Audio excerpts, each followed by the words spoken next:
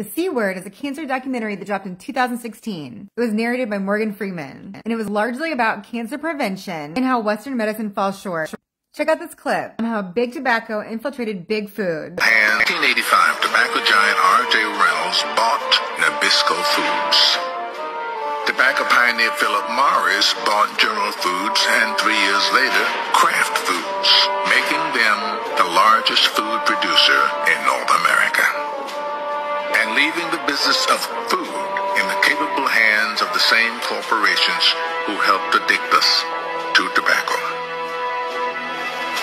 Using the same tactics they used to promote tobacco, food companies set about peddling the entire planet a diet of processed goods, loaded with chemicals and additives, masquerading as food.